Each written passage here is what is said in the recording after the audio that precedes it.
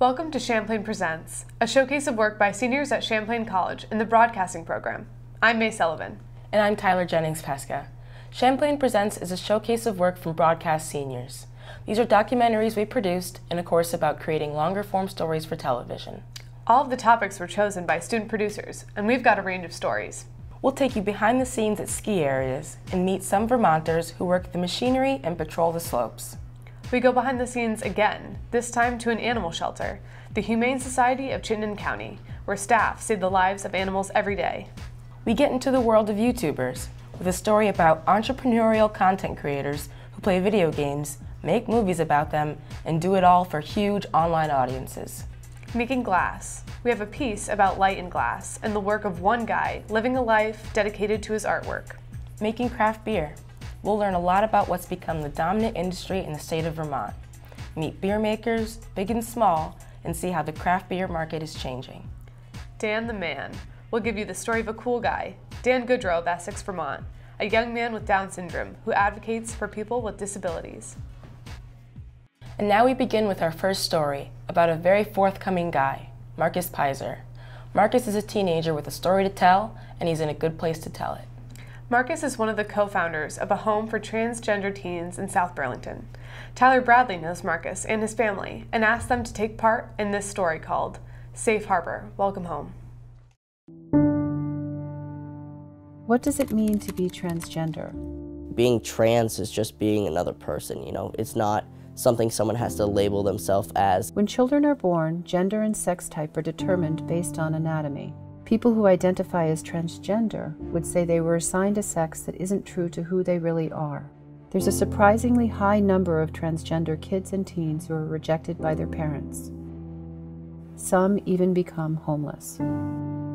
Their families don't accept them, and they're just, kicked out by their families for just being who they are. You don't know where you're going. You don't know, am I gonna make it to the age of 21? Am I gonna make it to these milestones that people have, because I'm so sad and I just don't feel like me. And to come and to have to tell your parents or your significant caretaker, I'm in a body that's not mine, this is not who I am, is one in and of itself like jumping the Grand Canyon, because you don't know that reaction. That's why there are places young people can live with acceptance and feel safe at all times. Support of others is so big, because who we are as people and our connections with other people is really strong in our lives, especially with family and friends. One home, one family, dedicated to trans teens in need of help. That message that Safe Harbor wants to say is it's safety above all else. Safety is the key.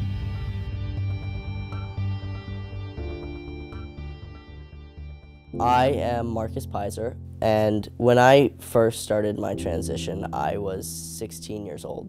I had always had a feeling that I was different. When I was little, I thought I was a boy, but I just felt so wrong and was sad and not comfortable with myself. Marcus was isolating, angry, didn't want us around, would be up on the computer all hours of the night. It became an issue of we needed the electronics, and just really not wanting to talk to us and very angry. And it was that time that I was like, okay, who am I? People are trying to figure out what they like and what sports they play, and I was playing sports with girls, and I'm like, this is not who I should be running with, this is not who I should be passing a ball with.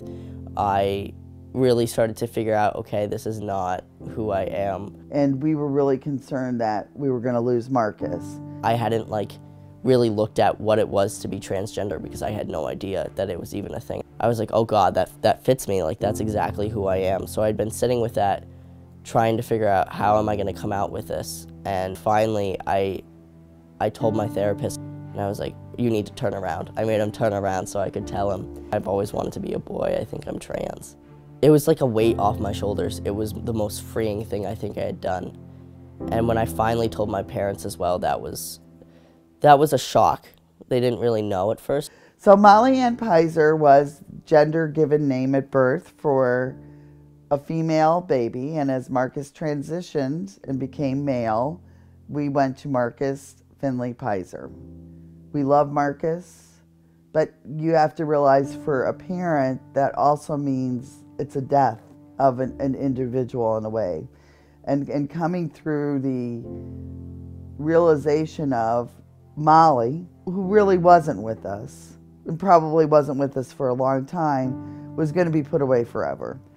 But then through extensive, it took me really 6 weeks of kind of going through almost like a mourning period to realize it's really the packaging, the soul inside is the same.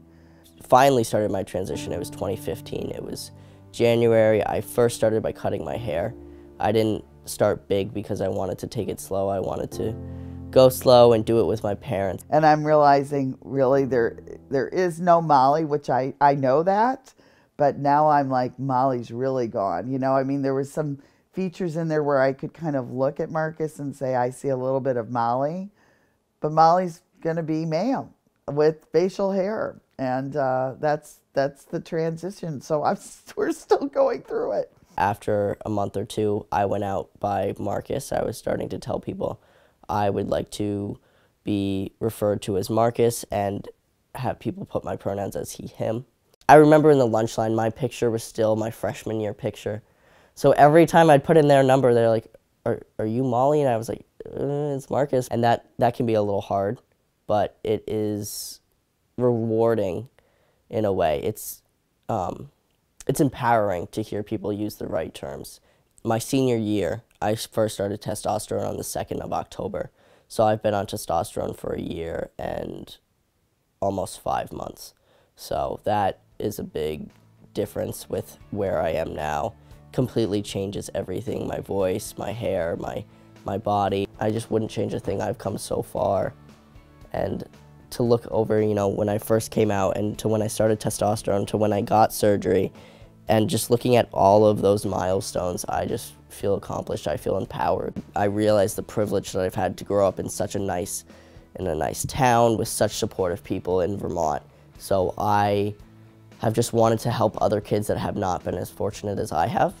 So I came home one day from school and I was like, Mom, what can we do to help other, you know, trans youth and adults in the community? What can we do to help people? Because I have been so lucky, I want to help others that haven't. I want to be a supportive person in the trans community, in the LGBT community. I wanted to honor that with Marcus because I thought that was a true statement. And that's kind of where Safe Harbor came about. After some consideration what we wanted to do, we decided we would be Safe Harbor for trans teens. We decided first we'd start with foster care, so we were going to focus on trans youth for now. And we had to get certified as as a trans household that we can help trans youth, and we were the first registered in the state. It gives them a resource to call. We do a lot of advocacy, and we talk on advocacy, taking individuals at any given point. Once a month, I have a meeting in a room with 15 individuals that I have to say, this person's not a possession. We are not a facility. We're a home. They need these supports. I work with their therapists. I work in all their medical, what they need medically to help them.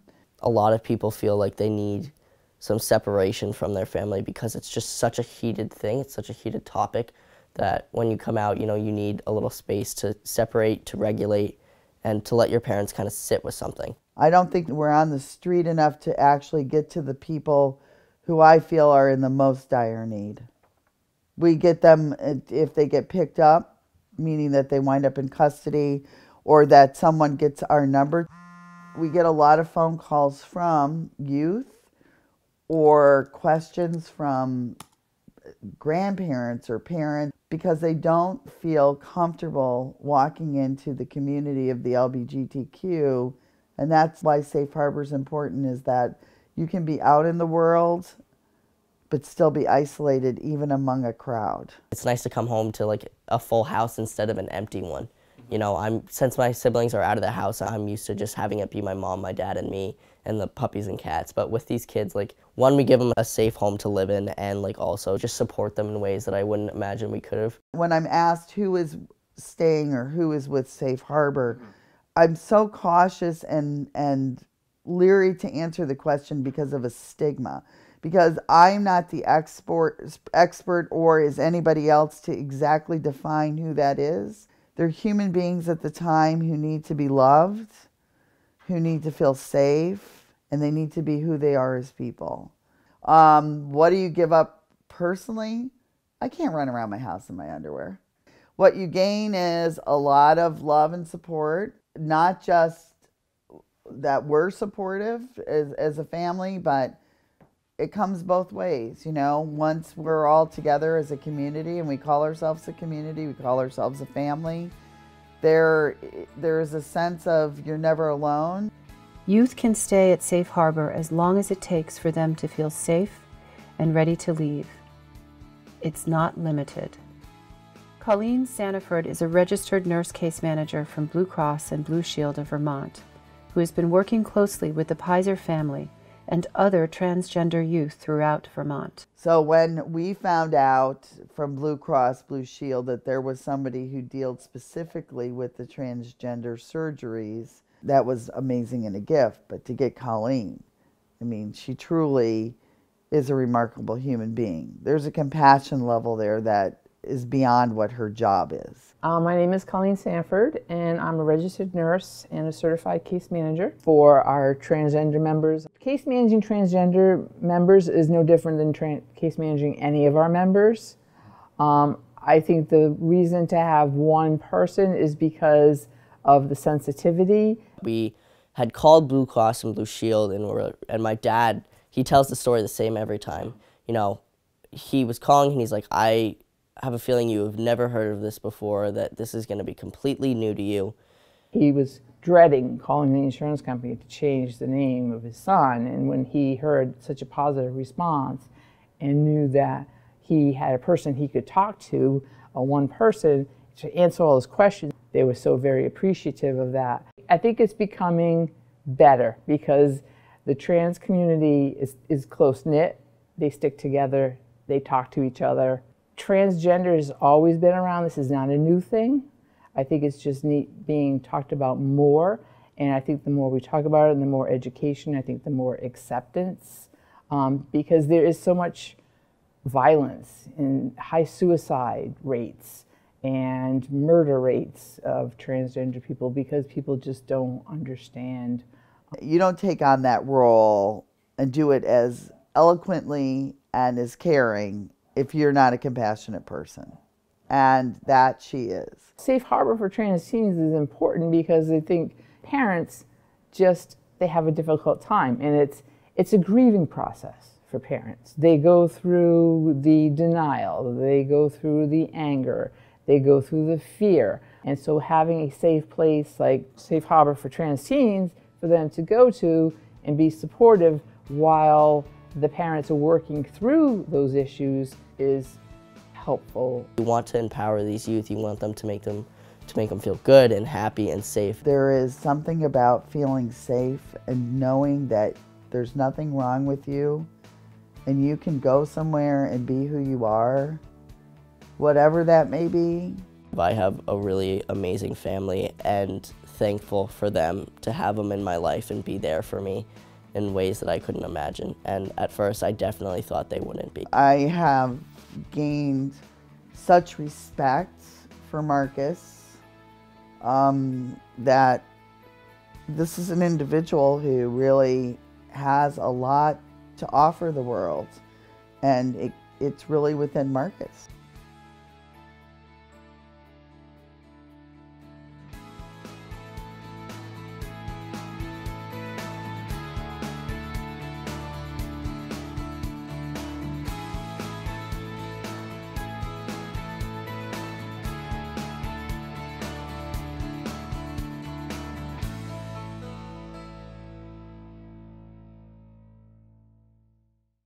Thank you so much, Tyler, for joining us. Thank you for having me.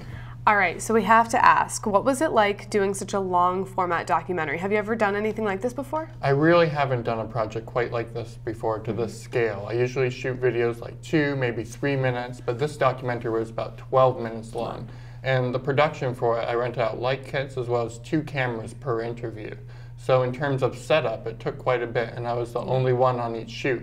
So it was a lot of production, but I definitely got through it, and I learned a lot through the process. It was a great piece. Yeah, we all know the production struggle. Yeah, sure. So what made you want to choose the Peyser family? How'd you come across them, and how'd you like working with them? Yeah, I actually met Marcus when I was in high school, Marcus Peyser, and the Peyser family actually is in my neighborhood. And I drive by their house every day, and I knew about Safe Harbor, but I didn't really know much about their story, and it really always interested me. So I kind of contacted them and let them know what I was doing, and they were more than happy to share their story. Wow, it was a great piece. Thank you. Thanks, Tyler. A life with Down syndrome is one many of us may not know very well. But one young man from Essex, Dan Goodrow, is pretty much always willing to let people know what it's like. Dan and his father Lloyd are lifelong friends of Ryan Malle, one of the producers of this piece. Ryan and his partner Mack MacDowell give us 3 distinct aspects of Dan's life and their story, more alike than different. Hi, my name is Dan Goodrow. I don't let Down syndrome slow me down. I have a full-time job. I like to play a lot of sports. I have 2 cats named Johnny Cat and Sadie. I like to play the piano and also the guitar. I always like making jokes. We are more alike than different.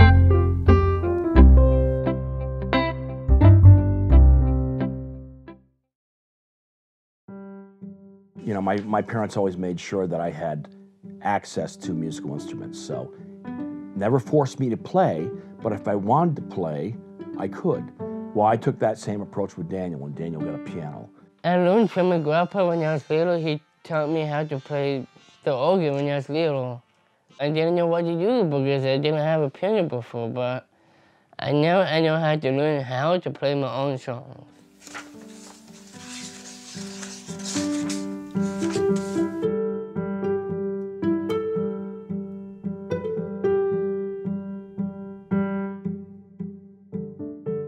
And he continues to get better and better and better. I think Daniel's found something he really enjoys. So yeah, he jokes around, he says he likes to play and goof off and stuff like that. But really, when he spends his personal time, it's sitting at the piano. Music is just my talent. I always like to play. I will never stop playing.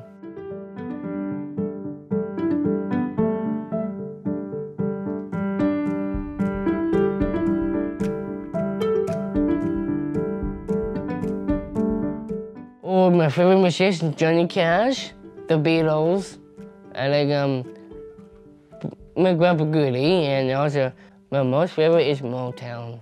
I literally would consider him a subject matter expert on the Beatles. I mean, quite honestly, and that's no joke. He knows just about everything and anything you want to know about the Beatles. The most obscure stuff in the world, he knows. I like history in music, though. When you see the history, I usually see what's happening in the past. So when you see in the past, I think of music. I think of music, I think of art. Because art is part of music.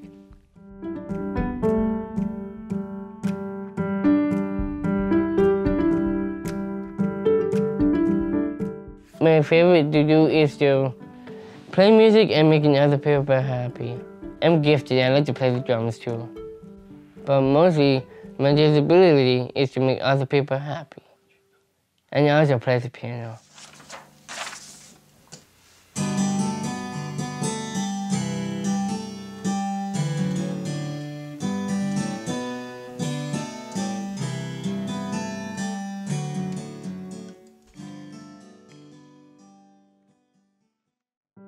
I think my proudest moment, and his teacher shared with me that it was one of her proudest moments with Daniel, is the baccalaureate ceremony at St. Michael's College.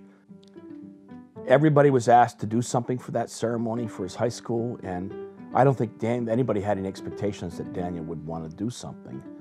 And he put an application in saying he wanted to play the piano. I was like, oh my goodness. And he got up there and he played. He's funny as all heck because he sat down at the piano. First thing he does is, you gotta get the knucklehead. He cracks his knuckles. And then he sits down and he plays, Hey Jude. And I will tell you something. There wasn't a peep in that chapel while he was playing. And then all of a sudden people started going, da, la, and they started singing along. And he got a standing ovation. Daniel was blessed to be surrounded by very supportive people his entire life. And you have no idea what that means to Mom and Dad. I mean, it means the world to us because we always feared that Daniel would be bullied and picked on and stuff. But he was surrounded by a very protective group of kids. And Daniel always had the blessing. He always hung around with the cool kids, which was cool. But at the end, after that performance, his teacher came up to me and she said, you know what, I gotta tell you, Mr. Goodrow, when Daniel put that piece of paperwork in to say he wanted to play, she accepted it. And we weren't sure, but she said, I cried too. And to me, that was the most magical moment of Daniel's musical time when he got up there and did that. There's nothing like being at a Special Olympics event. Sure, there are some great athletic accomplishments, but you'll never be around a more positive environment. In tonight's Spotlight on Sports, we meet one young man who's using that positivity to make a difference. Well, first of all, I want to say Special Olympics. I describe it in one three-letter word. It's joy.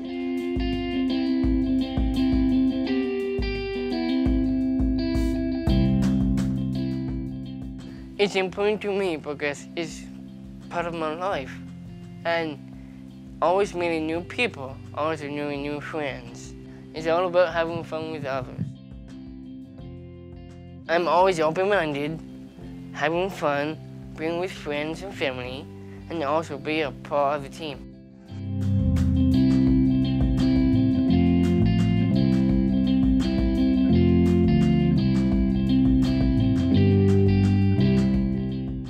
Special Olympics has been very, very powerful for us. Again, not being an athlete myself, you know, it's the farther I probably would not have exposed him to a lot of the stuff that he's been exposed to. He does soccer, he does basketball, he does swimming, and he does snowshoeing.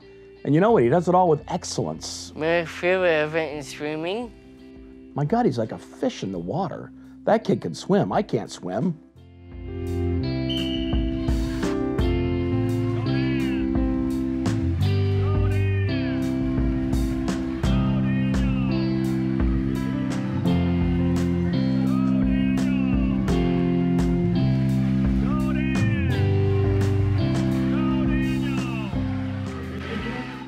My other favorite is soccer and basketball. And snowshoeing. I've never seen, I'd take 3 steps on snowshoes and I'd be flat on my face. Daniel runs in snowshoes and he wins gold medals in snowshoes. He pretty much is a jock when he gets right down to it, when he does that stuff.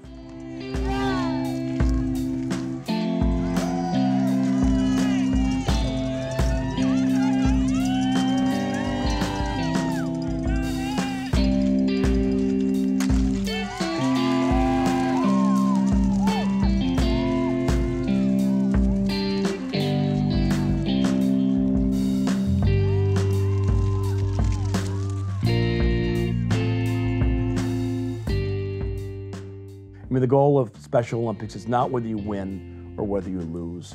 It's how well you play the game and just the opportunity to participate in the experience of sports is huge with Special Olympics. It's up to me. I'm always having fun. And it's okay to lose, but once you play hard, you win every time. But it's not always about winning. Sometimes it's about losing or winning, or listen to the coaches and learn to play it right. Yeah, I think Daniel recognizes the abilities of others, and he helps others who may have lesser abilities than he does achieve. And I love that part of Daniel. You know, I don't think there's a selfish bone in that kid's body. And I think Special Olympics has taught him that. Because again, Special Olympics has exposed him to a group of people that normally you and I aren't exposed to. And that includes me. I mean, I love the Special Olympics community. I love being a part of that community because, as I've said before, oftentimes it's a forgotten community, but it's a very important community. And I think each and every one of us in our life have something to learn from that community. And Special Olympics is a shining example of that. It's not enough to be a great Special Olympian. Daniel Goodrow wants more. All the time, yeah. The 17-year-old Essex High School student is an advocate for special needs. His last stop was in Washington, D.C. back in February, meeting with Vermont's congressional delegation. I love the fact that Daniel advocates because it says he is his own being. He has his own dreams, he has his own beliefs, and his own self-esteem, and he stands up for what he believes in. I am part of a movement called Spread the Word to End the Word. The R-word is a scientific name for retardation. You know, we're trying to send a real strong message to people that that word is hurtful. Michelle Gates is referring to the inappropriate use of the word retarded. Advocates say it's all about context. Medically speaking, mental retardation is still a diagnosis, but the R word has morphed into a mean slang word. It's important to spread the word because I have so many friends with special needs like me. And I choose to stand up and the R word. You know, Daniel's got a message that needs to be heard. And you and I can't necessarily express it for him. He should be able to express it for himself. And the fact that he does express it for himself, I think should serve to inspire others that, you know, we all have our own abilities and our own ways of doing things. Take advantage of what you've got and do it. You know, you're no less an individual than anybody else just because you have Down syndrome or autism. You know, you have your own thoughts and your own passions. You should have the ability to express them. And I'm really proud of Daniel for wanting to express them. Do I like that I have Down syndrome? No. Do I like that's not me? No, I do not. That's not me. I have accept who I am and that I am different. But you know what? We're all different, so that makes me the same as each and one of you. We're all different. It's okay, you can do this, you can do that, you can't do this, you can't do that. Well, Daniel can do some things that you can't do. Daniel can light up a room faster than that, just by a smile, or just by saying something gooberish or silly. He can really make a room respond. And I said, you know what that makes us? It doesn't make us disabled, it makes us all differently abled.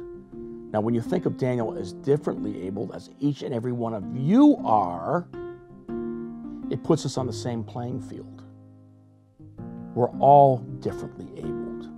So if we put ourselves on the same playing field, let's leave that as a starting point and move up from there.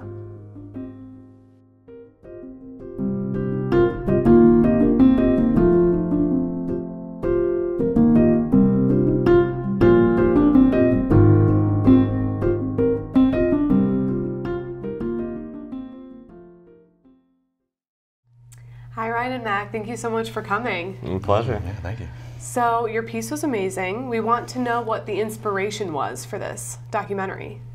I've had the pleasure of growing up with Dan, and personally I've always been inspired by his story. He's accomplished so much, whether it be musically, participating in the Special Olympics, or advocating for Down syndrome, and he has actually made a huge difference for a cause he cares deeply about. That's great, and it shows. Yeah, and I personally didn't know Dan before getting to work on this piece, and it was really interesting not being exposed to Special Olympics and R-word advocacy. So getting a glimpse into that was really interesting and enlightening. I'm sure. It's amazing. Yeah. So the Goodrow family was a really big part of this piece. What was it like to work with them? To be honest, the Goodrow family was amazing to work with. Both Dan and Lloyd were amazing people to interview. They were so helpful with getting us any information or any pieces of pictures or anything like that that we needed. So it was a real pleasure getting to work with them. And Dan's a real funny guy. Definitely a fun guy to work with. Yeah. Definitely a jokester for sure. Yeah. Thanks so much for coming, thanks, Your piece guys. is amazing. Thanks for having us. If we went back in time 10 years, a lot of people would be surprised to think that craft beer would become the #1 industry in Vermont. But that's exactly what happened. May and I produced this story together. May had an internship at the Vermont Brewers Association, and that got us interested in the competitive, quickly changing beer scene. Here's our piece. What comes to mind when you think of Vermont? Is it the cows in the countryside? Maybe skiing, maple syrup, or sharp cheddar? There's something else that in the last 5 years or so has become strongly identified with the Green Mountain State, and for a good reason. Vermont is a hub for a homegrown product that now represents the state's largest industry of more than $250 million annually. It's craft beer. These are the stories of those who are dedicated to the craft. Many people appreciate a delicious glass of cold craft beer, but making that beer is harder than it looks. Brewers of Vermont typically start as home brewers, trying to perfect their creations for people to enjoy. The hard part is making their unique products known and readily accessible. The question of oversaturation comes up a lot, and if you look at the model in Europe where there is a brewery in every community, literally sometimes on every corner, and that market's not overly saturated. It's about finding your community brewery. The National Brewers Association economist fully agrees with that and doesn't believe that there is a bubble that's going to burst anytime soon. There's still a lot of room for growth. It's challenging for the small startups because there's a finite number of tap handles in the state, and there's a finite amount of shelf space. And so they are battling to get their name out, to get their product known, and then to share that shelf space and to get a tap handle at some of the craft beer bars in the state. They need to get a distribution permit or license either for themselves, or they need to sign up with a distributor. So there's costs associated with that. And getting their name out when there's so many other wonderful products. You know, one of them joked to me last week that they feel invisible right now, and what can they do to get their name out and in front of people. And that's part of what the association is here to do, is to help those smaller startups market themselves, get their name out in the community so people know that they exist and that their product is good. People don't win awards for anything other than quality. So Vermont is making very high quality beer. That's why we've gotten the national and international attention we have. That's why beercations are real things. That's why millions of people are coming into tap rooms every year. It's why our industry is $376 million worth of economic impact. We have exceeded maple syrup in their economic impact, and we've exceeded the on-mountain ski industry. Craft beer is a force to be reckoned with here in Vermont as it relates to tourism, for sure.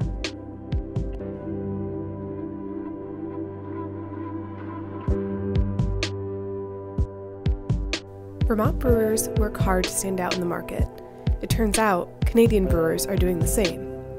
Farnham Ale & Lager, a brewery originated in Quebec, opened up their second location in Vermont. So Farnham up in Quebec started in 2013. Craft beer is not a big thing up there, so when they happened, they exploded. They were big really, really fast. I think they are the 8th biggest brewery in Canada. My boss wanted to bring his beer to the U.S. He loves Maine, so that was his first thing, to go to Maine, and he was packing an 18-wheeler and bringing the beer down to Portland, I believe. And the amount of money he spent getting it across the border and the exchange and everything like that, he wasn't making any money. So he wanted to have a brewery here. So he heard that Infinity was selling. So we bought out that space while this building was being built. And we just kind of let Vermont influence the Quebec beer that they already have. So our recipes are similar in some cases, but others it has the twist because they like their maltier beers. We're definitely hop-based, so we kind of just let Vermont influence the Quebec recipes. For Vermont brewers, it is important to understand what the market wants to drink.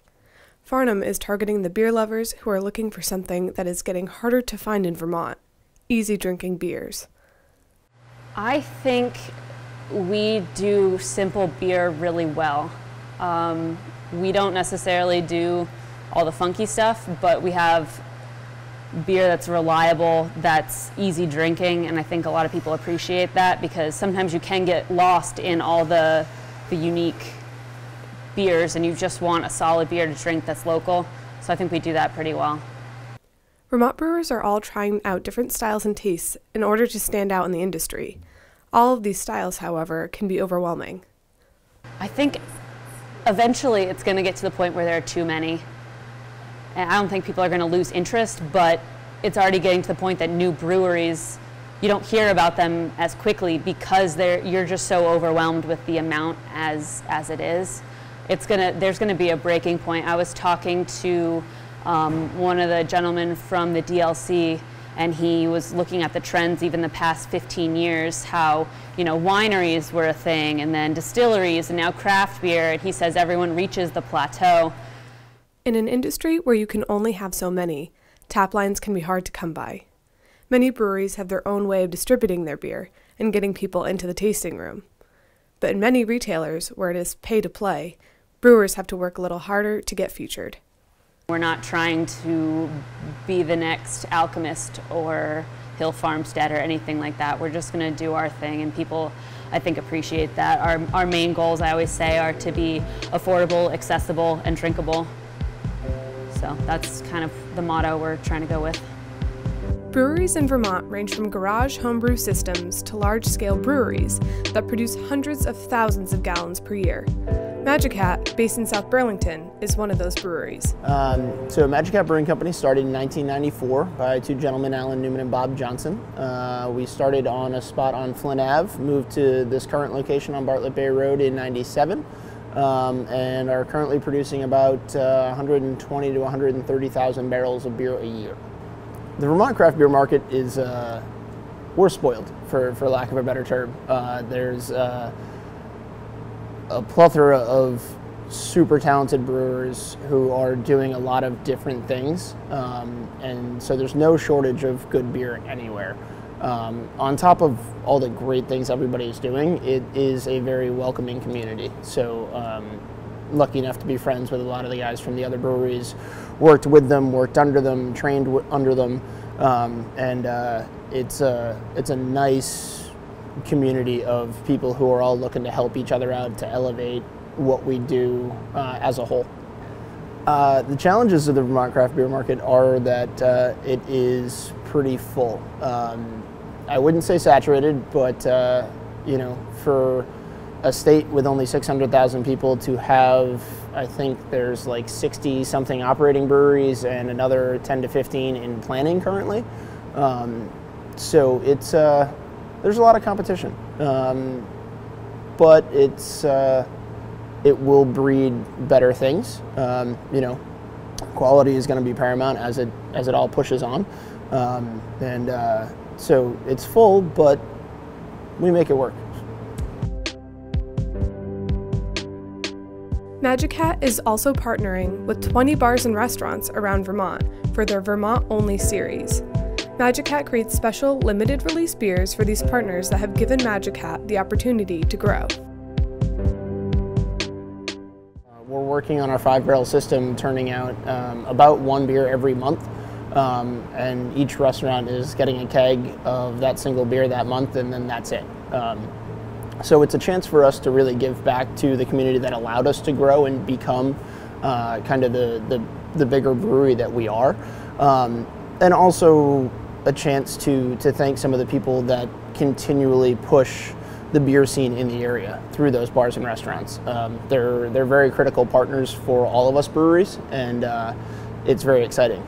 We have a pretty unique struggle in the Vermont market as a whole. You know, we've been around a lot longer than some of the other breweries, and so as we've grown and become successful, it's almost a slight negative take in the eyes of Vermont. Vermont has always had a very strong support local culture, which is absolutely fantastic. And as much as we are bigger and we're owned by a parent company now, we still employ 50 or 60 people here at the brewery, with another 20 to 30 offsite doing graphic design and marketing work. So, you know, we're owned by a bigger company, but we still brew beer here. We still love the fact that we were able to grow in Burlington, and we plan to stay for as long as we can.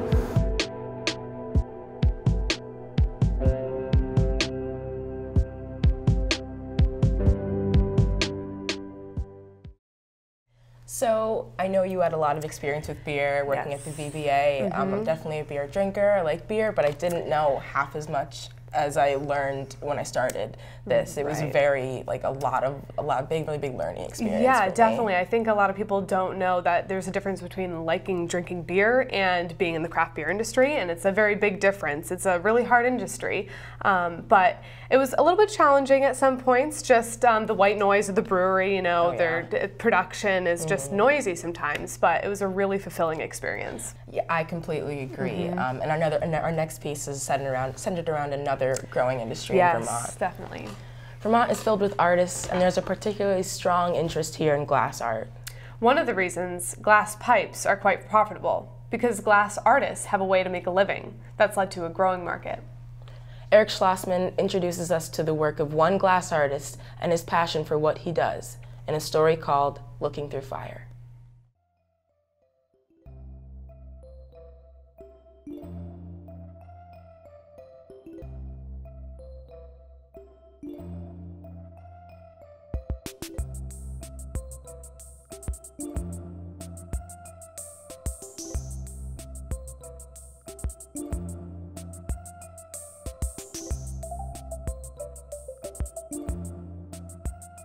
I'm Stephen Rhodes. I'm 26.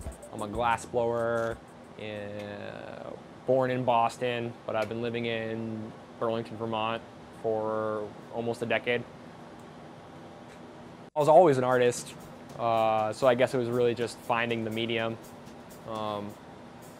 that drew me in. I mean, not gonna lie, I was definitely a collector of glass before I was a glass blower, but I was an artist long before I even knew what a piece was. What's my favorite thing about glass? Possibilities. That's definitely up there. The amount that you can do with it as a medium, you know, and with it by itself as a medium. I can build a wooden sculpture and paint it, but I'm using wood and I'm using paint, and we really can do anything. The industry is super young, and every day I feel like we see innovation come out of the community. So I took a year off of school, I went back home to Boston, and I annoyed the shit out of a glass blower. Enough till he brought me on as a teaching assistant. I didn't get paid, but I could work for free.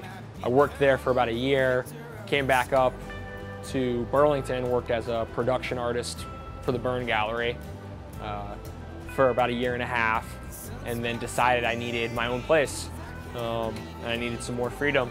So I built my first studio in Williston, Vermont, by myself.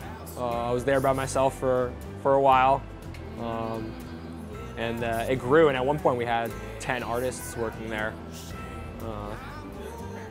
My very first personal torch is right here. I keep it by me all the time, at all times. It's always within arm's reach. No, this is actually my first torch, in all seriousness. It just happens to be under the bench right now. I loved it. It was great. Very rough mechanically. It's not as fancy or complicated as some of the professional torches that we use now, but it got the job done, and I made a lot of really awesome stuff on that bad boy. They last forever. I mean, it's like a good car. If you just keep, take care of it and clean it regularly, it will last forever, and that's why I still have it. Some head shop owners, some gallery owners just aren't gonna like your work, and you're not gonna change that opinion of them. So you develop a relationship. If they want to buy your work, you sell them your work. After that relationship, is strong, you can call, you can email, usually just make sales through those means. And it's happened to me. You can, sell glass really well in a certain area. If the head shop owner doesn't like you, they're not gonna buy your glass.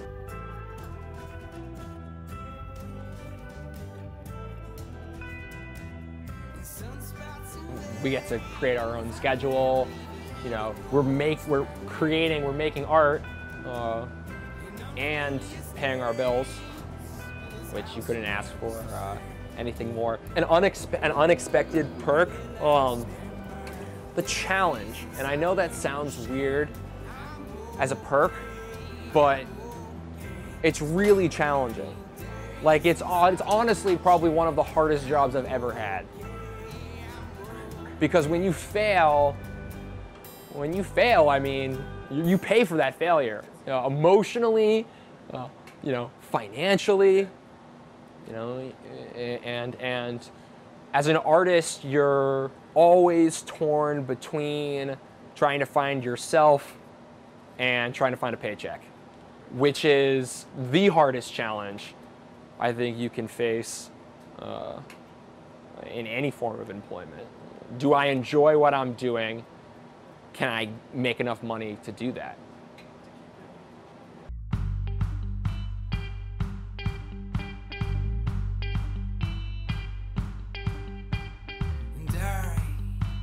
I needed somebody to hold down. Jerseys become too far. Hi Eric, thanks for joining us. Thanks for having me. So what did you like most about shooting glassblowing? I really love shooting glassblowing because there's so much happening. There's motion, there's light, there's all sorts of different colors. You've got orange light coming from the flame, you've got blue light from the actual flame. Everybody's wearing these dark reflective glasses. They're really fun to shoot at. There's lots of glass everywhere, which is super fun to get light through. Mm-hmm. And also it's just, it's always different. You're never shooting the same thing every day. So I mean, people make things the same way, but they're never making exactly the same thing. And so it's always a new process. Sounds like a very creative topic. Love it. I love shooting it. I love blowing glass as well, but I think mostly shooting it was the most fun. Mm-hmm. It was a very beautiful piece. Thanks. Yeah. Thanks, Eric. Thanks for being here. Thanks for having me. Mm-hmm. There's a harsh reality in the U.S. about dogs and cats. Because of overbreeding and commercial pet sales, there's overpopulation. That leads to extraordinarily high numbers of animals that are put down every day. But shelters like the Humane Society of Chittenden County do a lot to save the lives of pets and get them adopted. Katie Bullock and Dylan Staid met the people at the shelter and some of the animals who stay there for just a while. Their piece is called A Second Chance.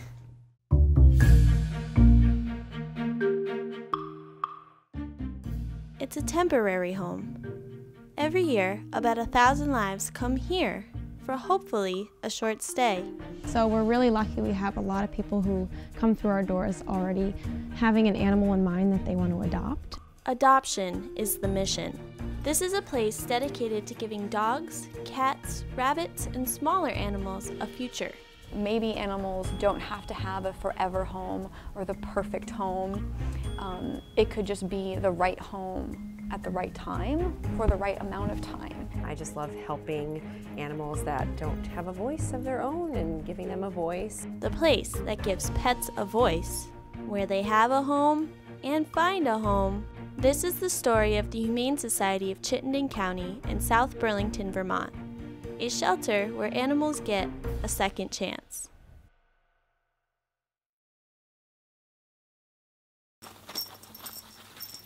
Meet Melanie, a small gray cat from Vermont. Melanie was 5 years old when she was brought to the Humane Society. Melanie came to us because her family couldn't care for her anymore because they were moving. That's a really common reason why people give us their animals. She did have severe sign of fleas, so she had a lot of skin scabs and hair loss when she first came to us, so she was treated right on intake, obviously, to make sure that she was comfortable, because that's, as you can imagine, pretty uncomfortable. Melanie was the one in the middle, I remember, and there was two others on the side, and she was tucked back away and under the covers and didn't want to be seen or touched or anything. And we asked if we could hold her and pet her and play with her, and they said yes. And so we were holding her, but she really was just super shy. So it was hard to get her out of her shell, but obviously it didn't matter because she was adopted pretty quickly. Being there must have been super stressful for her.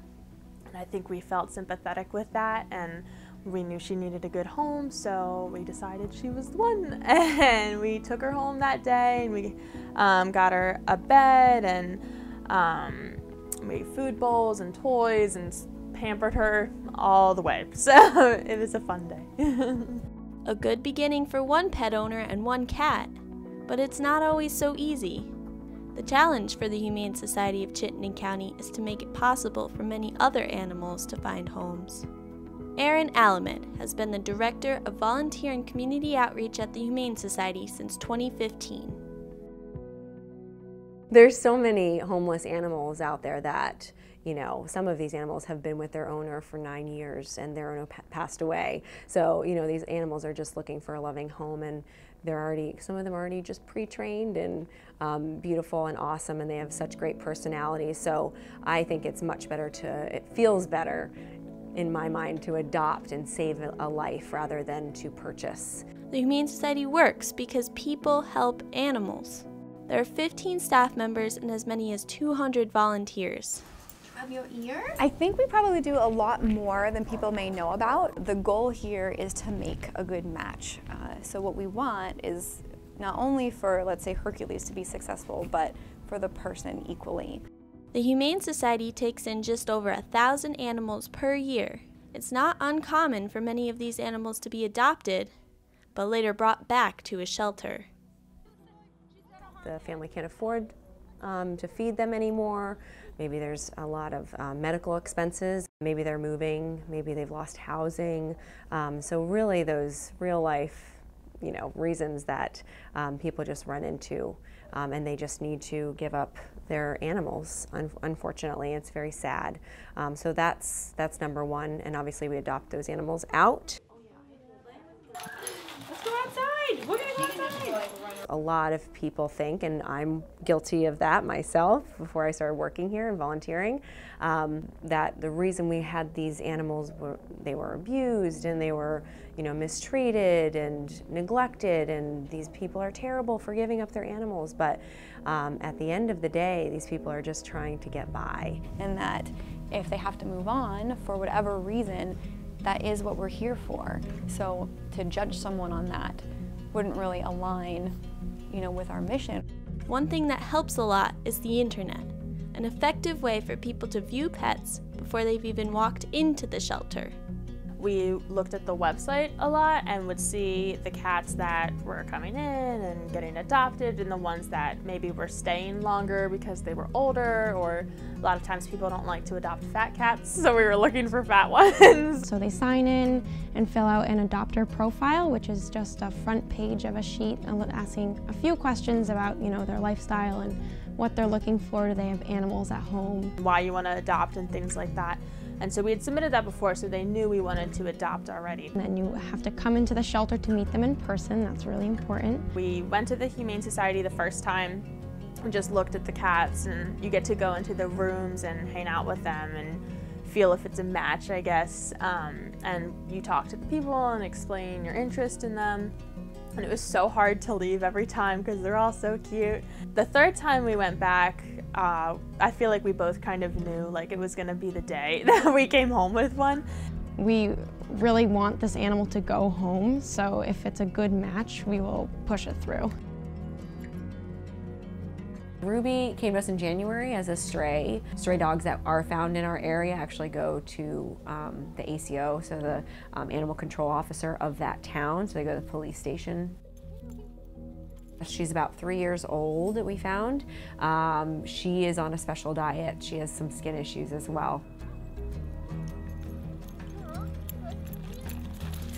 She is high energy, so she needs hiking and, you know, fetch and a lot of interaction, because she also needs her mind to kind of work too, to tire her out. So we need a good home that has a lot of activity in it. Sometimes they are here for a longer period of time. We've had a dog here for over a year before, a cat for 9 months before. And we are an open adoption facility, and so we look for every reason to say yes.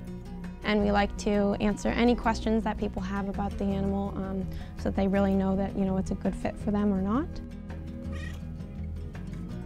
We really work towards not contributing to the overpopulation of pets. And so if you adopt, you're not only helping with this issue, but you're giving a second chance to the animals in need who need a second chance and a new home. Many animals get shipped to New England shelters like this one. Staff here say southern states tend not to have strong spay-neuter programs and get saturated with homeless animals. And whenever there's an overpopulation of pets, there are decisions about life and death. So when you have 100 dogs coming in a day and you don't have anywhere to put them, you don't have a choice but to euthanize for space. We don't have that problem here. We don't euthanize for length of stay or space ever. So if we can help those shelters in the South, we will. And we have been doing more transports as the years have passed. We're now doing 2 to 4 a month. The Humane Society will only euthanize an animal under special circumstances. We're trying to change the lingo because it can't be no kill. It's just it's a false statement, because the only 2 reasons that we do euthanize an animal is for medical reasons, and then the other is behavioral. You know, the last thing we want to do is put a dog or cat out there that is very dangerous. I wouldn't want to keep, you know, a really stressed out dog here that nobody could handle or touch, who was maybe dangerous, just to say that we didn't ever euthanize. Melanie, the small gray cat from Vermont, was lucky enough to get a second chance. I feel like it's common knowledge that it's just better to adopt from a humane society or a shelter of some sorts, because the situations that those animals come from are sometimes more intense and just more urgent, and there's more of a need for families to adopt rather than going to a pet store. And going to pet stores also supports breeders and gives money into that industry, which is not something as an animal lover that I want to do. So I think that's the main reason why we probably chose to adopt. Her name at the shelter was originally Melanie, and we just didn't like it. We could appreciate the fact that that was her name, but we knew right away that we wanted to change her name. So her formal name is actually Earl Grey, but then I had suggested French Fry, and I kind of just forced Kim to agree with it and made it stick and kept calling her that so that she would respond. And now we sometimes call her Smidge. She's got a lot of different names. You look like a supermodel. She looks like Lady Gaga. I'm definitely a crazy cat lady, and I love having a cat in our house. It makes college life a little easier and just makes you feel like you always have someone and a friend at home waiting for you. Even if she's totally over it, I'm okay with it. She's like, I can't resist the pets. While many animals are adopted every day, there are millions of animals, like Ruby, who wait a long time for a second chance. A second chance only made possible by shelters and people wanting to save a life. It costs about $900,000 to run this place per year, so it's a lot of money. And so again, every penny, every dollar counts, and we put it all to really good use. But again, if it wasn't for the generosity of Chittenden and Grand Isle County, we would definitely not be here. So we're really lucky to be in a county that is so passionate about animals and passionate about adopting animals. I plan to adopt more cats in the future. I just think it's really good for people to have pets and companions, and French Fry has been great, and we love her, and yes, I would do it all over again.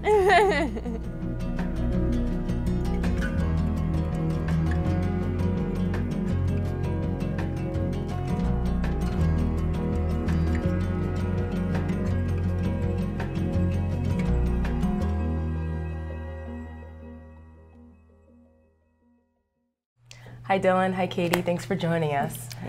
So your piece was so heartwarming. What did you learn about the Humane Society here? I think one of the most interesting things that we learned was the animal transports from the South. We went into this not knowing anything about that, and we didn't realize how many animals they actually do get from the South. Mm-hmm. So it became like a huge part of our documentary, and I think that's really interesting. Yeah, that definitely was a surprising part for us as well watching it. So what was the most difficult part about filming this piece? I would definitely say the most difficult part about it was filming the animals in general, because you never really know. Like Ruby was super energetic and was like running around. You never knew where she was going to be. And then Melanie, or French Fry, was super shy, like they said. Mm-hmm. So she was always like trying to hide underneath a chair or a bed or something like that. So Gotta be ready for both extremes. Oh, yeah, for sure. Well, thanks so much. Thank you. It was great news. Thank you. This story might really make you think twice if someone tells you they make YouTube videos for a living. It turns out that can be big business. Daniel Michaud knows that. He's the producer of this next piece, and he's a prolific YouTube producer himself. Because of his connections in the YouTube world, Daniel was able to make some connections with very popular content creators, including one who remains very mysterious. Here's Daniel's piece, Behind the U in YouTube. YouTube. It's one of the foundations of the internet. A storage house of content with everything from cat videos to news, movie trailers to music. But for some, it's where they make a living. They are known as YouTubers. They revel in this evolving form of communication and have made it their own. This is a look at 3 different creators who specialize in video game content. They have different approaches, different personalities, but share a craft in common. Understanding them takes us behind the U in YouTube.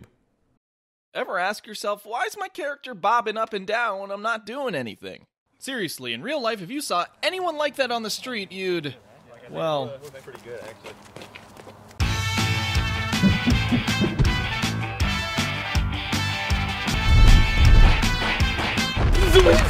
Oh! Let's jump, boy!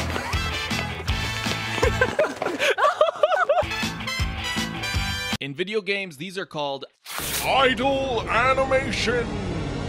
These are the animations belonging to a character when they aren't doing anything.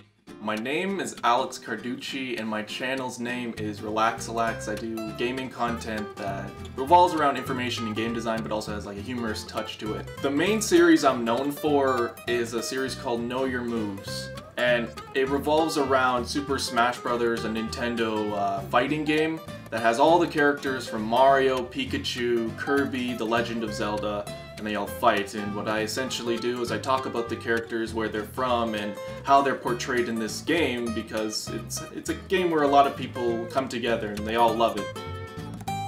Average video that's part of the main series, there's the script and research, which can take quite a while. There's the research can go on for weeks. Then I write the script for it, edit the script to make it sound more fleshed out, more flow to it. Then I record it. Then I begin video editing, capturing footage for the videos, which revolve around playing a couple of video games. And that can take weeks as well. The average video in the editing room could take up to 40 to 60 hours depending on the length.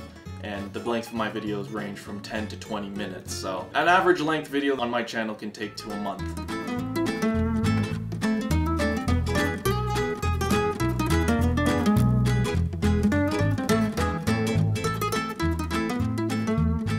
So a lot of the time, one of the biggest things people ask you when you're a YouTuber is, how do you get paid, and how does this happen? You make videos and you can get paid for it? Because it's interesting.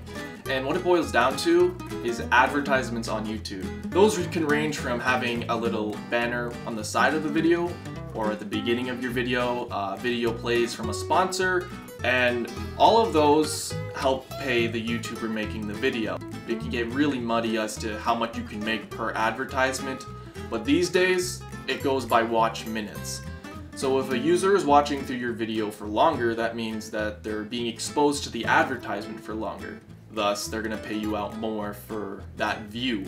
YouTube pays its content creators roughly about $1 per 1,000 views. However, that $1 amount fluctuates quite a bit depending on the time of the year. Sometimes 1,000 views is worth 50 cents, and sometimes it's worth $7. This is called CPM, which means the cost per 1,000 views. A lot of YouTubers talk about how January is a bad month for getting paid because the CPM is bad. Good months like December, where it's Christmas and Boxing Day and advertisers are trying to get people to look at their product so they go buy it, that month people are making a lot of money because their advertisements on their videos are doing really good. While only about $1 per 1,000 views doesn't sound like much, according to Social Blade, a website dedicated to the monitoring and projection of YouTubers' viewership and monetary analytics, the top 5 YouTubers make between $26,000 to $416,000 every single month on average. YouTube's a game at the end of the day. You have to play it or you lose, kind of like Game of Thrones. Now here's the work of another YouTuber. He's called Exploding TNT and his videos are geared for kids. His story includes two big factors. 1, his viewership is huge. And 2, Exploding TNT's identity is a mystery.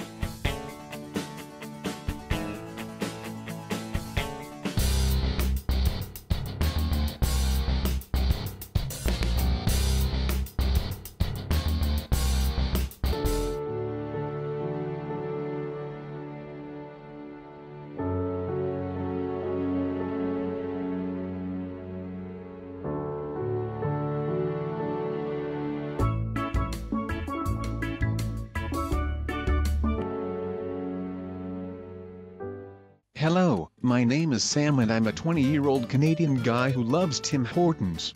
I run a couple of YouTube channels that I started back when I was still in elementary and middle school. The main channel that I run is called Exploding TNT, which is mainly focused on a game called Minecraft. On Exploding TNT, I have around 3.8 million subscribers with almost 1 billion total video views. So one of the craziest things about Exploding TNT is even though he has just under 4 million subscribers over his 5 years of being on YouTube, he has never once revealed his voice or face. While he agreed to an interview, in order to not tip his identity, we decided to have our interview over text, which is being narrated by the voice you heard before. What you see in place of Exploding TNT is his own unique persona that he uses to represent himself online. So I'm probably one of the biggest YouTubers that still has yet to reveal myself. I have always been careful with showing myself on the internet from when I was really young, and never really planned to do so. Probably because I've always been a pretty shy person. I obviously wasn't expecting to get to the point where I almost have 4 million subscribers on YouTube, but so far things have gone well without needing to reveal myself, so let's just hope it stays that way. So what is Minecraft? If you somehow have never seen this game, think of it as a Lego type of game where you build with blocks, create items, survive, and pretty much do whatever you want. That is the main reason it got so popular, because you can pretty much do anything you want in the game. For my videos, I create little skits using Minecraft. Basically I plan out a creative story that is usually based off Minecraft itself. For example, a lot of my videos start with if, such as if Minecraft was a first-person shooter, or if famous people played Minecraft. It can be compared to a cartoon like SpongeBob for example. We have those characters that are completely clueless and do wacky things all day, and others that are smarter and more straightforward. The thing that takes the most time in making my videos is the planning brainstorming of the idea. It is usually hard to think of something that you think would be funny enough to entertain possibly millions of kids. I like to write down every single shot and what type of music I will use for that specific scene prior to recording anything to make my life easier afterwards. After that is done, the rest of it is pretty straightforward. I just get some people to act as body actors while I record them, then I edit, and that's pretty much it. The entire process usually takes around 20 hours, I would say. Sometimes shorter if the idea is simple, sometimes longer if I'm having trouble coming up with something. I try to do 2 videos each week. I'm still learning as I go. I'd like to do more branded videos and have more sponsorships going on, but it is a little bit harder for me because of the type of my content. I have worked with a few companies in the past such as DreamWorks and LoochCrate, so I know how beneficial it can be. I'm happy with the characters I have created and think that I can be successful if I continue to go in this direction. While attending PAX East 2017, a large video game convention for game designers and game fans alike, I got a chance to have an interview with Vinny from the YouTube and Twitch.tv channel Vinesauce. Twitch is a website similar to YouTube, however, it focuses on live video content instead of edited content. Vinny Vinesauce is the owner of 3 content creating outlets, encompassing 2 YouTube channels and a channel on the website Twitch.tv where Vinny streams himself live to his viewers at home. You can do it. You can do it, Truck. What is this? Look at this person tub. Why is it homing? Why is everything homing, including a bridge? Some of them look a little, I don't know, like they got into a car accident. Like this face right here, that doesn't look much like a face. Alright, so I'm Vinny from Vinesauce. My YouTube channel is Vinesauce, and I have another one called Vinesauce Full Sauce, which is just full streams. I've been streaming for 7 years. I've been doing YouTube for 7 years. And generally I'm known for corruptions, which are forced video game glitches.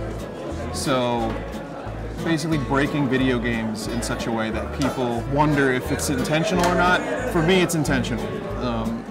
Most people seem to really enjoy that stuff. The glitches are really popular. There's also, I play really bad games, really weird games, a lot of Mario games, Zelda games, and I'd say still though, glitches.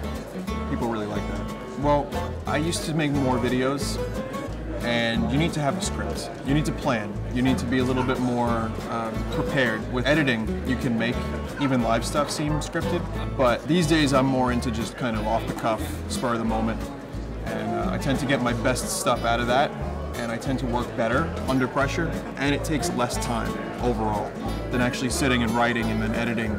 So when you're live, any number of things can go wrong. Internet, the program, the game. What? I'm sorry, what? Piece of cake. Piece of cake. Piece of cake.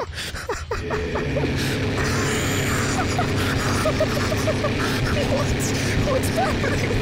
Why is this happening? There's any number of things, and it usually does. But I tell people, if I can, to just hang out and wait, and then, you know, I come back and usually it's fine. But you just soldier through it, you make a joke out of it, and you carry on. One of the glaring differences between an edited YouTube video and a live broadcast on twitch.tv is the chat section. The chat is comprised of a live stream's active viewers, where they can talk and send messages to themselves and the streamer.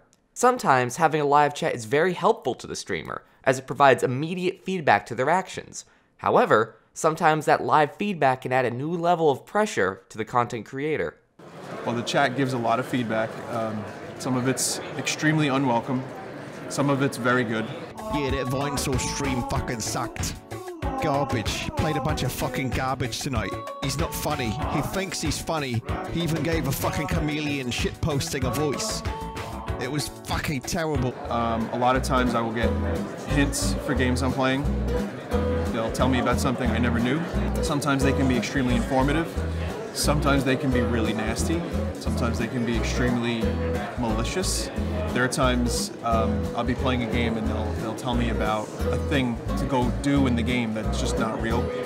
You kind of have to take the good with the bad when it comes to a giant chat room. So it can be challenging until you learn how to deal with it. And then you have to let the criticisms kind of just bounce off of you. That takes a few years. So I actually hired someone from the community that was an exceptionally good editor. His name is Captain Southberg. He's excellent. I hired him to, once a week, cut down some of my full live streams into shorter videos, 8 to 10 minutes. And they usually bring in new viewers because, you know, attention spans work. 8 to 10 minutes is perfect. Whereas a 2-hour full stream, that's a lot harder to pay attention to if you don't know who the guy is. Every night, those live streams get put to one channel, which is the full stream channel, and then the cut down videos go to my main channel, which is just called Vinesauce. And it works out really well. It's a good combo. I would say in terms of business, the split would be about, for both YouTube channels, 60% or more for YouTube, and then maybe 40% for Twitch. These days, it's just so hard. There's like a blurring effect where everyone can be a part of it. You know, 7 years ago when I started, Twitch did not exist. So it was such a niche audience. You had to kind of forge your own way, and you did not get promotion easily. You know, be yourself or be a character, but do either one exceptionally well. And enjoy it. People pick up on if you're not enjoying it. That's one of the things I've learned. If I'm not enjoying a game, my audience knows it. And when I am enjoying the game, it's better for them. Or, conversely, if the game is absolutely terrible, my extreme disgust and hatred for the game usually makes people laugh as well. In a sense, online video content is a massive force with staggering numbers. Alex, Sam, and Vinny are just 3 examples of the 1.3 billion users of YouTube, and are just a drop in the ocean that is the 300 hours of video content that is uploaded to YouTube every single minute. But these 3 individuals are proof that this is something pretty big. This job is one that lets a dedicated video game fan share the fun facts he's dug up about his favorite game with the world. It's a job that lets a person talk for hours and hours to a roaring crowd of words and expressions. It's a job so powerful that a faceless person can produce a 5-minute video that makes billions of kids smile and laugh all around the world. So, who's the next hot creator? Well, that's the thing about YouTube. If you put in the work, it might just be you.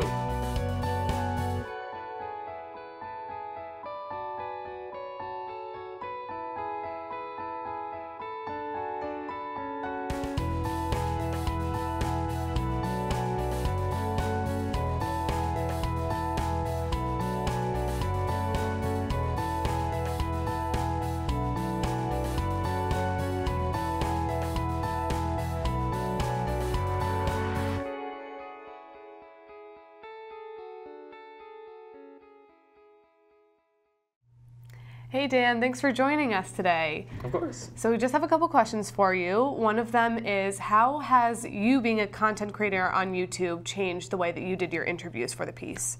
So I've been on YouTube for 5 years now, and I've been creating content for a little bit longer than that. And while I was on YouTube, I've heard a lot of people who don't fully understand the work that goes into making individual videos. Some videos take up to 20 to 40 hours to make for just 10 minutes of content. And I thought that through all my time on YouTube, I've made a good amount of contacts. This would be a good opportunity to share their story, to show that there's more to YouTube than just recording gameplay and then just putting it right out. Yep. Yeah, it's really impressive. One of your interviews features a talent that doesn't reveal his identity. What was it like working with someone who wouldn't show their face in an interview? So I've known them, Sam, for 5 years now, and I've been working with him for 4 years, so our relationship is pretty close. And when I asked him if he'd be willing to participate in this piece, he was unsure because he's never once revealed his identity ever in his entire time on YouTube or entire time being online.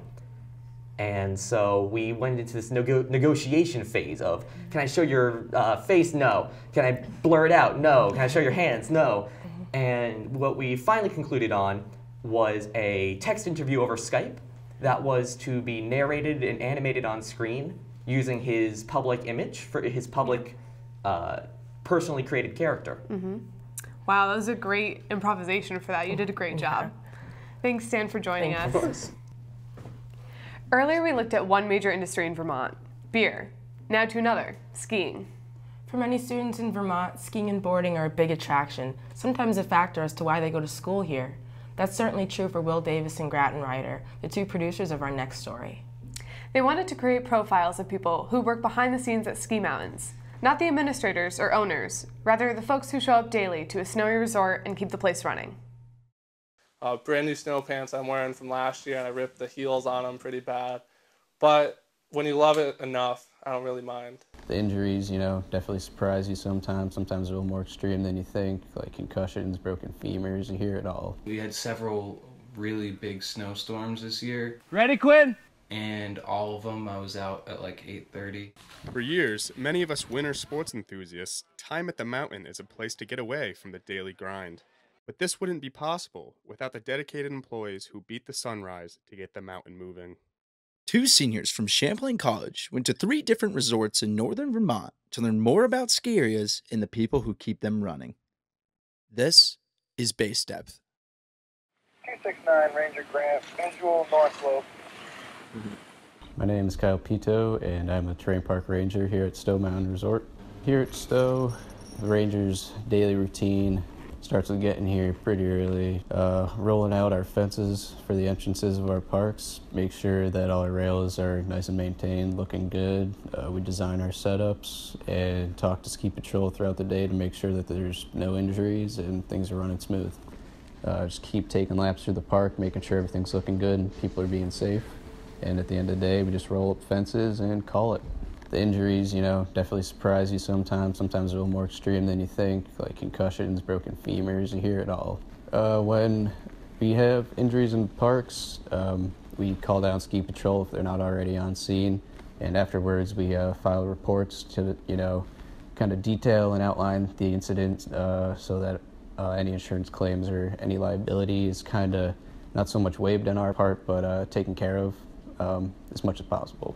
Coldest day I've worked here is probably about -40 with the wind chill. Gets pretty gnarly on those days. One of the best things about working here at Stowe is probably being able to ski pretty much all day, every day that I come to work. So I graduated college at Champlain in the spring of 2016. I'd kind of hit the pavement pretty hard looking for a job within my field of business and marketing, but I was kind of not really finding any opportunities that were fitting towards my career goals. So kind of shifted gears and looked for positions in the ski industry, which is an industry I've had a passion for a long time, and Stowe had a great opportunity open for a terrain park position, so took it upon myself to apply, got the job, and been happy about it since that happened.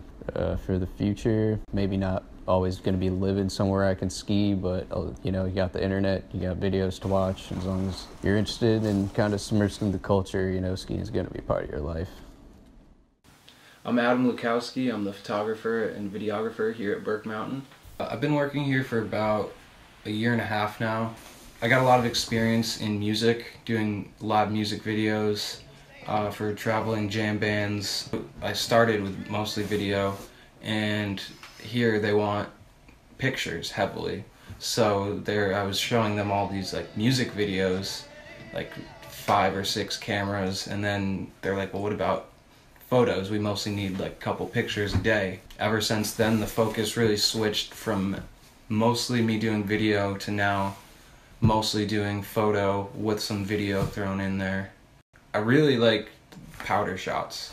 I like going out into the woods and finding natural terrain that's already there as opposed to like terrain park. I mean, I have to go around to everyone. We have a new hotel. I got to go skiing, mountain biking. So I mean, it really is a balance of time. Pretty high contrast between lots of fun outdoors and then go sit in your office for like a week. That's one of those things that I'd never thought of at first, was the fact that the conditions get so bad and most people aren't taking these cameras out in that. Most of the time photographers would probably be like, are you crazy? Like, you're going out and dumping snow and it's like you can barely see. We've got a lot of great stuff outdoors, a lot of beautiful state parks around here. A lot of people come out just for the nature itself. So there's a lot to really fill your time with. There's a process to storytelling, and I always was like, no, I'm a videographer, but once I did like enough of these pictures, I was like, this is really interesting. Like, what is it that just about a framing and like the composition of a picture that can grab people's attention without them even knowing what that is, essentially? Like, a lot of people can look at a picture and they're like, wow, that's great, but it takes a lot to actually just get that 1 second to look perfect. And I think that's another thing I like, is that the perfection, like, you can't really, I mean, you can try, but it's like always getting closer and closer to it. Mm-hmm.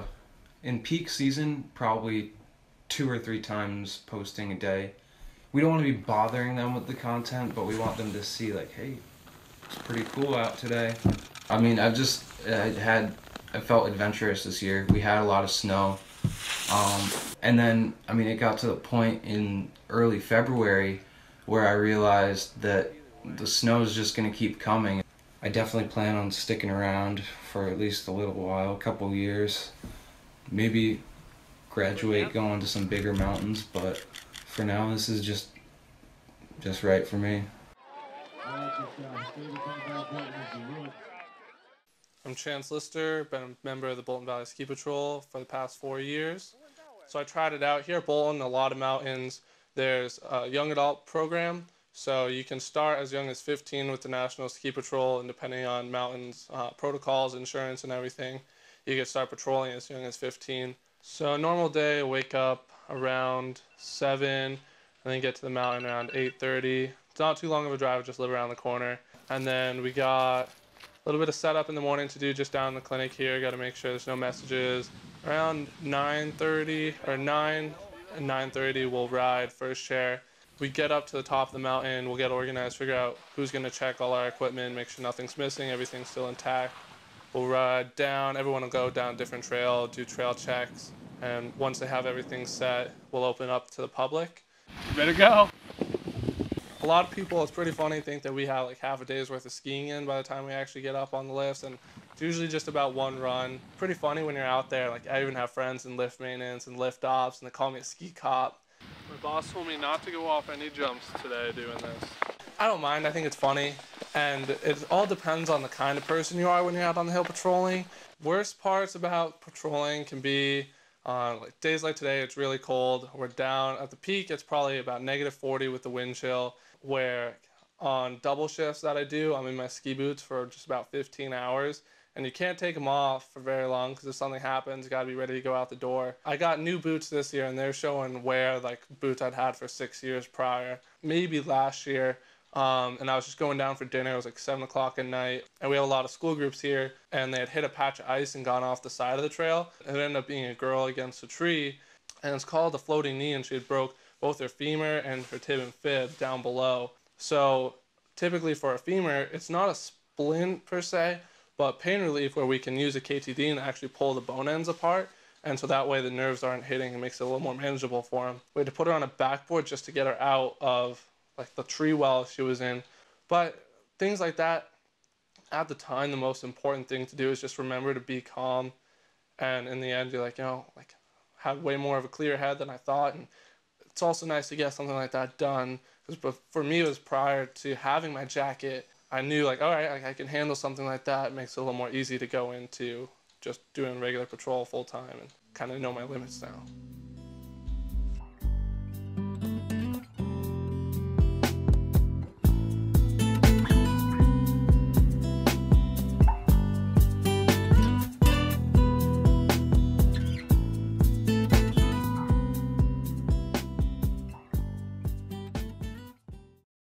Hey guys, thank you so much for joining us. Yeah, of course. The piece was amazing. So Will, what was the hardest part about filming this piece? Honestly, I'd have to say with battling the weather constantly and then simultaneously working with numerous schedules from employees at 4 different mountains. To at least one instance where we were with Chance Lister, who's ski patrol at Bolton Valley, and rather than recommend that we didn't shoot that day, he actually asked us to pick a different day to shoot because little did we know it was hitting -40 at the summit with the wind chill. Wow. That is cold. That's crazy. So Gratton, what was your favorite part about shooting this piece? I'd say my favorite part about shooting this piece was getting to go to some of the mountains I hadn't gotten to go in the past 3-4 years of living in Burlington, Vermont. I got to see a lot of things that I wouldn't typically have seen and got to experience some parts of the mountain that you wouldn't typically see just visiting on your own as well. So it was a lot of fun. I met a lot of cool people through the way and I had a good experience. Yeah, it's amazing. What a unique story for sure. amazing. Thank you so much, guys. Your piece was really great. Yeah, thanks for having us. If anything, this program gives you some insight into what a few Champlain students are working on, a glimpse into the here and now of the college. But what was it like years ago at Champlain?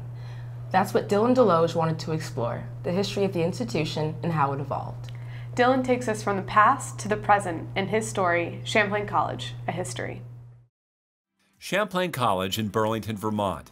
It evolved from a 2-year business program downtown to a 4-year institution on the hill. It went from a handful of students learning to be bookkeepers to 2,400 students preparing for a wide array of professional careers. How did it happen? The history of Champlain has its highs and lows. This is the story of Champlain, a school once known as the Invisible College.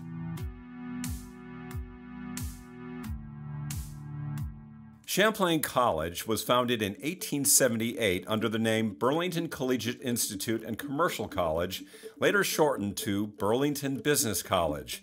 It started out as a 2-year school for young adults to start a career in business. And what we saw was in that latter part of the 19th century, a big jump in the number of bookkeepers. Between 1880 and 1900, there were all of a sudden a lot of stenographers. And those, I'd say, in the business sector were the biggest draws coming in. Secretaries, obviously, of all kinds. As Burlington grew at the turn of the century, the young college did well. We think that Champlain College started out very small, with as few as 6 students in its opening year in 1878. And then grew gradually over time. So by the 19-teens and 1920s, there were about 100 students total, about 50 students in each class. During those years, the school rented several locations in Burlington's downtown district. In 1941, World War II changed the nation. The draft kept many young men out of college. Even after the war, the school struggled to recover its enrollment numbers, while Burlington struggled economically. It was very tough. Like Bell Aircraft that had been making these airplane parts, right? They pulled out of town. That company that was making these packs for parachutes, they pulled out. Things were very tough in the late 1940s and early 1950s. Probably the worst thing economically that happened to Burlington in 1954, the woolen mills in Winooski shut down. And that was disastrous because they were, by that point, they were the largest private employer in Burlington. After the Second World War ended, the GI Bill gets introduced in the United States. So veterans returning from the war, many of them now have the opportunity to go to a 4-year college institution where they didn't have that opportunity in the past. So Champlain College suddenly has a lot more competition. Then came a crisis in leadership. In the mid-1950s, the college's owner, A. Gordon Tittlemore, had fallen ill. He planned to close the college's doors after a spring semester, 1956. He really saw the college through during the Great Depression and during the Second World War. So by the mid-1950s, when he's nearing retirement, he's faced with a school that has dwindling enrollment and is ailing financially. And he's also in poor health. So I think those factors put together made him less likely to look for a buyer for the college and more likely to think about just closing its doors. Enter Clarence Bader Brulette, a successful businessman from Hartford, Connecticut, who moved to Burlington in 1955. Brulette was a member of the local Rotary Club where he met Tittlemore. When Brulette heard the school was going to close, he offered to buy it. Soon after, Brulette learned that Albert Jensen, a local insurance agent, had been eyeing the college for a while and had plans of his own to buy it. He met Bader Brulette because he sponsored him to become a member of a local branch of the Shiners. Brulette decided at that point to ask Jensen to join him as a partner, thinking that he could use someone who was rooted in the community, who had been here for a long time, to help him increase student enrollment and manage the college going forward. The first task was to spruce up the space on Main Street in the building now home to Nectar's Restaurant. Brulette and Jensen renamed the school Champlain College of Commerce. Later it was shortened to simply Champlain College. It was a pretty small space. They had one large classroom/study hall and then another smaller classroom space. Pretty traditional classroom setup with a series of desks that were facing a teacher in the front of the room and blackboards on the walls. Albert Jensen died in December 1956 after suffering 2 heart attacks that year. This left Brulette to head up the college on his own. Despite the loss, enrollment grew over the next few years, and the college quickly ran out of space. Brulette sought a new home for the institution. He decided on the hill section of Burlington. The first building that Champlain College acquired here in the hill section was Freeman Hall, which was built in 1903 actually as a carriage barn. Bader Brulette jumped on the chance and moved the entire college up the hill to Freeman, which at that point had 2 floors and a basement level, and it housed the entire operation. The college was now growing in enrollment very quickly. To keep the momentum, Brulette knew he had to innovate. His goal was to combine the specialized education of a technical school with the worldview of a liberal arts college. That blend, he thought, would better prepare students for business careers. I think the administration and our professors at the college have to always be in tune with what's happening out there in the marketplace. And if you're not, then you are going to be like those colleges that unfortunately had to close down. And there's been 2 in the greater Burlington area. Brulette made the decision to expand the campus by acquiring Victorian homes on Willard and Maple Streets. The result was a campus that blended into the community. Vermont author Ralph Nading Hill called it the Invisible College. We were so different from the university, from a university setting. Of concrete, square, no character. We had such character in our buildings. I lived in Lyman Hall. We loved it. It was a hidden campus. Our signage was such that lots of times you couldn't even see the signage, so you didn't even know you were in the Champlain in a college setting. For many years, that even people in greater Burlington area didn't even know where Champlain was. Regardless, the college continued adding programs and buildings even after Brulette retired in 1977. His successors built on that vision and took the college down the path he laid out. But for many of those years, neighbors of the college were not always happy. The acquisition of buildings in this quiet, affluent section of Burlington had some worried. They didn't want to see their community taken over. Tensions came to a high when Champlain decided to construct more academic buildings in the late 1990s and early 2000s. Neighbors, if they want to, really have the power to, if not completely stop you, make it very, very difficult. And so when I arrived in 2005, every building that Champlain had done for a decade had been very contentious. For the most part, they all ended up in state environmental court. And in every case, the court ruled in Champlain's favor, but it was always a 2 or 3 year process and cost the college a lot in terms of legal fees, not to mention just, time wasted. But there was a need for more academic space and a need for a new approach. In 2006, we set about creating a campus master plan, and we involved literally hundreds of neighbors in creating that plan. We talked about what we wanted to do in making the campus much more residential, and we asked neighbors for their input. And so now it's been, probably close to 10 years where the college has had no legal challenges from neighbors. But it is like any relationship, it's something that requires constant attention, and the people at the college need to be open to and continue to communicate with the neighbors. The campus had changed a lot since its move to the Hill in 1958. It went from being just one former carriage barn to include residence halls, an auditorium, a library, and multiple academic buildings.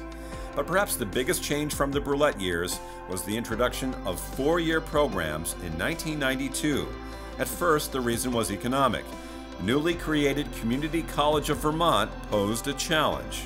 President Skiff and the board at the time then saw the community college as a threat to Champlain's ability to maintain enrollments. And so they decided the best way forward would be to begin to sort of slowly offer a number of baccalaureate degrees. And they began in business, and then a little bit later accounting, and it sort of grew from there.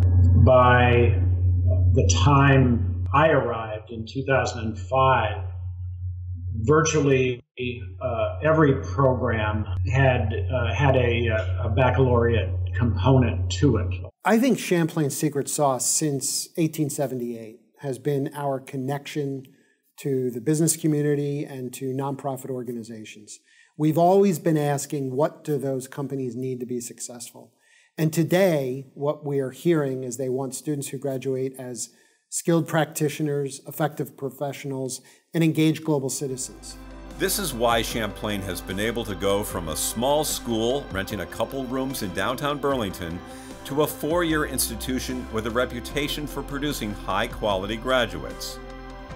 Arguably, Champlain finds itself in a similar place from the year it was founded, searching for ways to be relevant in a changing marketplace and giving students critical thinking tools and professional skills to succeed. When I arrived at Champlain, I interviewed almost 100 faculty, staff, and students about what they thought about Champlain and what they loved about Champlain. And one of the themes that came from that is that we're nimble, we're entrepreneurial, we react very positively to changes in the market. And if you think about the higher education field as a market, it is incredibly competitive these days. And I spend a lot of time thinking about how Champlain is positioned in that marketplace so that we can continue to thrive. Champlain's history, a span from the 19th century to the 21st, is a mix of early success, economic hardship, and constant innovation. The invisible college on the hill is anything but invisible, an evolving institution with a vision for the future.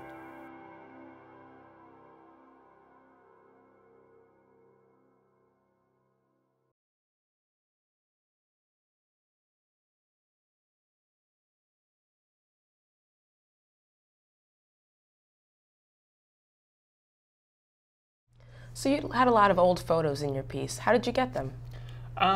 That mostly involved going to Champlain's Special Collections Department, which is in the library, and they have like an index pretty much of everything they have on file, which is extensive. And I go through, I pick which folders I want to look at, and then I go through the folders one image at a time and find which ones I want. And then they have a high resolution scanner and they would scan it for me. So they came out looking very good on video. Oh, super convenient for your piece. Yeah, they were at like 600 DPI or something like that, so that was really nice. Yeah. That's great. So what was one thing about Champlain that really stood out to you during your research for this piece? I think it was how much the campus changed over time. It was a lot different, not even like 30 years ago. Yeah. A lot of buildings have been built very recently, and seeing the college during that transition is very interesting.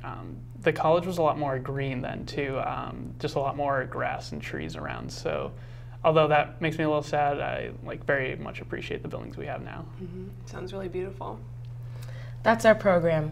Thanks so much for watching Champlain Presents. And special thanks for RETN for all your help and support on our projects. We couldn't do it without you. I'm May Sullivan. And I'm Tyler Jennings-Peczka. Thank you.